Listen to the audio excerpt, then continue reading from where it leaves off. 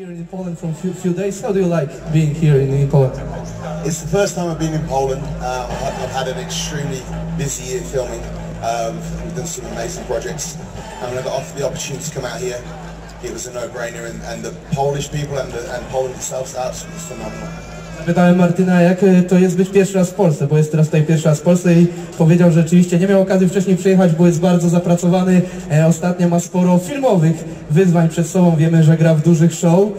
Powiedział, że jest cudownie, że polscy fani są dla niego wspaniali, że świetnie się tutaj czuje. Okay, so you have a lot of stuff to do with the filming business, but you also want to become a MMA fighter. So how it was to start preparation, to be finally the guy who is coming to Martyn training for this beautiful sport? Yeah, this last year's been hard to get the MMA training and the filming going. We've made some time next year to make it happen. So it's an exciting time for myself, and I can't wait to get to that cage.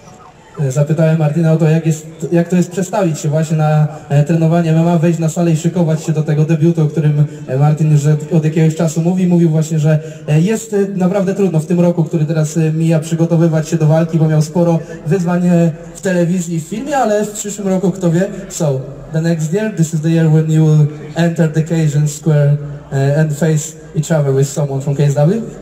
Yeah, next year is going to be a big year. We've had great conversation, and it's looking like it will be towards the end next year, October possibly. So time to start training.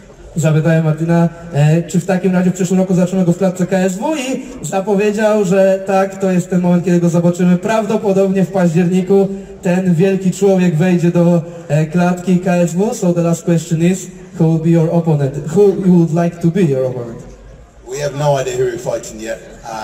I think May sort of timing we're looking at that. But we're open to offers and we'll see where we get.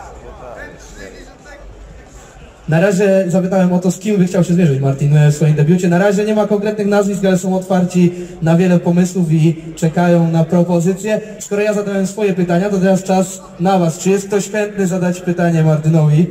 Oczywiście przetłumaczę, więc jakby co, nie ma problemu, może się pojawić. Tylko musicie, tak jak wspominałem, wysoko podnosić ręce, bo was stąd trudno widać. Czy jest ktoś chętny zadać pytanie? Tutaj widzę pana, akurat od pana się odbija światło, więc idealnie. Zapraszam serdecznie.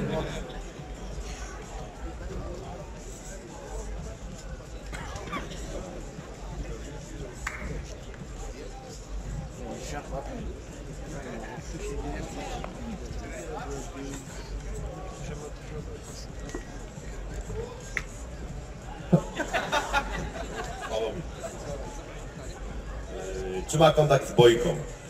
Do you have any contacts with Bojka, the guy from Undisputed? I train with Scott every week, and I'm still trying to get him back for when he beat me. Martyn powiedział, że cały czas, co tydzień trenują ze sobą i cały czas stara się spuścić mulanie za to, co zrobił z nim w filmie. Thank you very much. Okej, czy mamy jeszcze jakieś pytanie dla Martyna Forda? Bo już mamy naprawdę ostatnią szansę. Plakat czeka, bo brałem dużo osób stąd, ale jest tu ktoś może? No, naprawdę nie widzę. To zapraszam, tutaj jest podniesiona ręka, widzę. Kolega w czapce z daszkiem.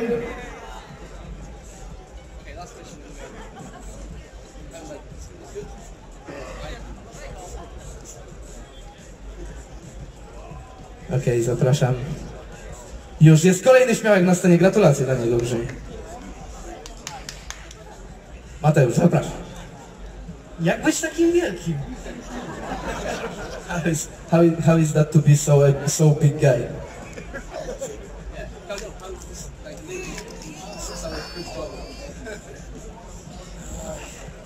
It can be very tiring. Carrying weight around and trying to duck under doors and going sideways, but I'm very blessed. Jest czasami bardzo trudno nosić tak olbrzymie ciało ze sobą i zmagać się z nim na co dzień, ale czuję się zaszczycony, czuję się bardzo szczęśliwy, że jest tak wielkim gościem. Dziękuję bardzo.